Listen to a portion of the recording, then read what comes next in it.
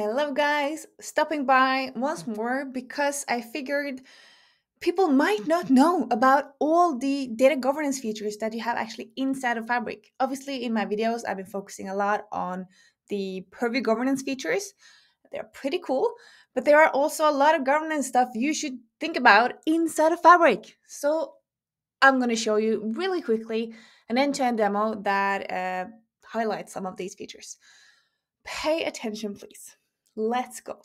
All right, I'm inside of Fabric, and what I'm going to start doing is just to jump into the admin portal. So obviously, a lot of governance things you can do inside of admin portal, but I want to show you the domain feature. This is a really cool feature that allows you to group your organization based on their business domain, governance domain, data domains, whatever makes sense for you. You can also create subdomains here as well. And what you essentially do is that you assign workspaces towards each of these domains. So you're going to give this domain a good name. You can add image. You can add admins to the domain. You can add contributors. Those are essentially people that can help you with the governance of whatever domain. Or you can also set what is the default domain here. And the default domain is also pretty cool because what you can do is that you can say that if me, for instance, Martha, if she creates a domain, I know that Martha, she works with finance. So if she creates new workspaces, then I want that workspace to automatically be assigned to the finance domain, for instance. So if you have data stewards or data engineers or someone that you know is working towards specific domains, you can set up this to help you automatically move those workspaces into the correct domain. That's really helpful. Now, there's also this brand new thing, which is called tags. So tags are essentially super flexible. You can create your own tags and give them a good name.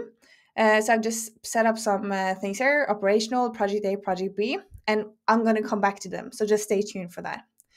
Now, the other feature I want to show you is the OneLake Data Hub. So if I open up this Data Hub, you see here that I can search by all these different domains that I have, and then specifically focus on the data that is connected to one domain.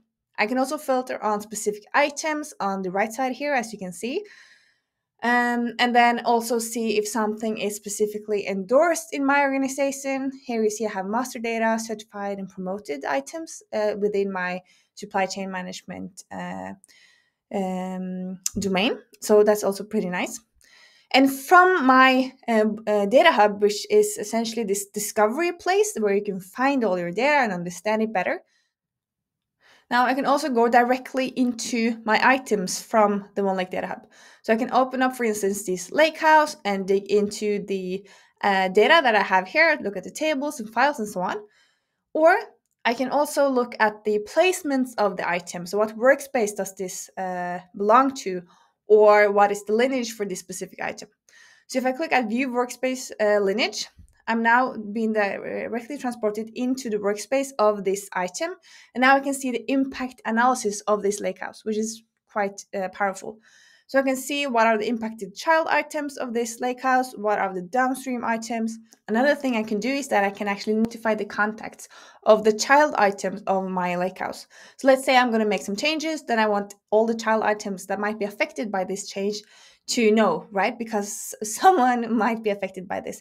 Then this is also the place to go to find that list of contacts and let them know. Now, if you look at the workspace as a whole, you can also see that this workspace is connected to a domain with this icon here. And we see that we have workspaces outside of this workspace serving data into my lakehouse here specifically through the lineage.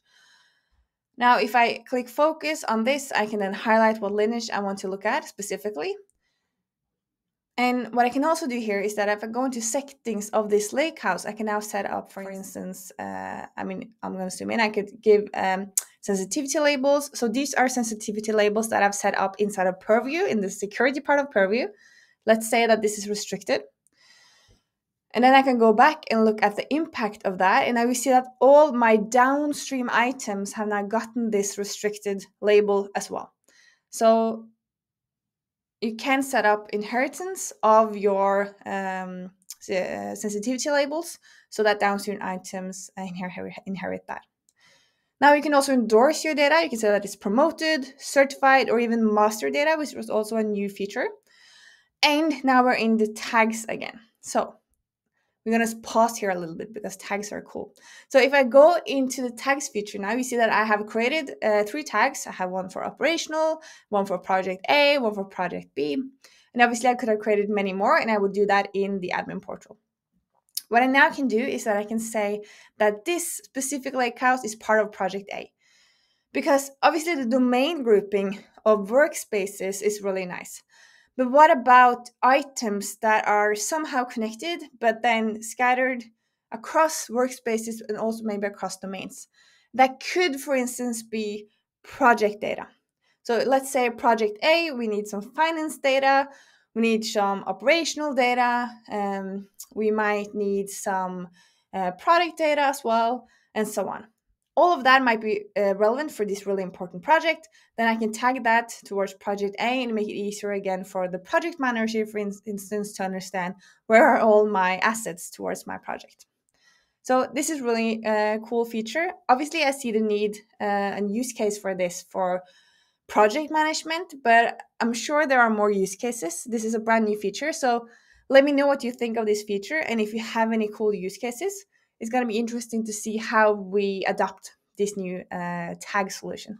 And obviously you can call your tags whatever you want, so it's super flexible. You could also even say that this is production, or this is test data, or this is something else. So the imagination is your friend here. Go crazy and let me know what use cases you come up with. You can also tag multiple add multiple tags. So I'm going to do that. And now you see here that we have added 2 more symbols. So we have it's certified, we have it's restricted, and we also have the 2 tags project A and operational as well. So this is obviously making life easier for us to understand things.